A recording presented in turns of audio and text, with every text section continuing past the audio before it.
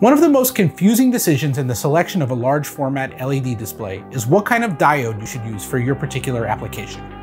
There is an alphabet soup of choices, and unless it's something you're thinking about on a regular basis, it can seem frustrating and difficult.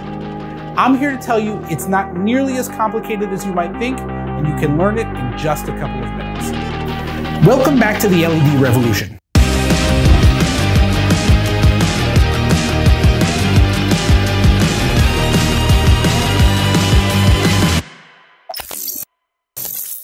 First, let's talk outdoor, because you only have two choices there.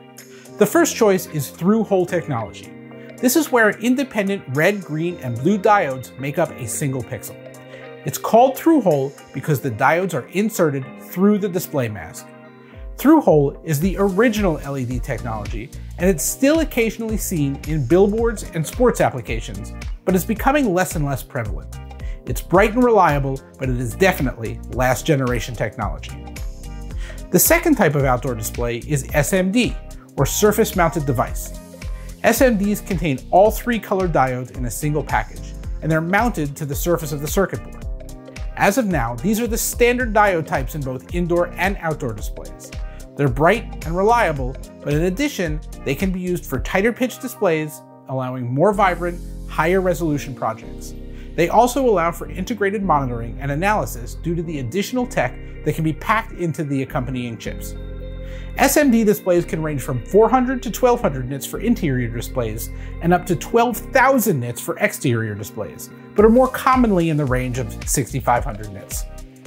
As we move indoors, we have options for variations on the SMDs that, depending on your application, can make a great project amazing. First is GOB, glue on board. GOB displays add a layer of epoxy over the SMD diodes, making standard displays more durable for high traffic areas, and even allowing them to be used as touchscreens. In some cases, the GOB coating can also greatly increase the contrast ratio and therefore image quality if the epoxy is well engineered. Next is flip chip.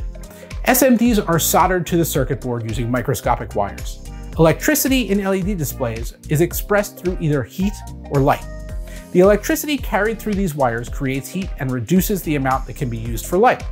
Flip chip displays literally flip the SMD diode over and get soldered directly to the circuit board, eliminating the bonding wires. Flip chip displays are brighter, reaching up to 2500 nits, and well-engineered displays are also cool to the touch, making HVAC considerations a thing of the past. Finally, we have COB, or micro LED displays.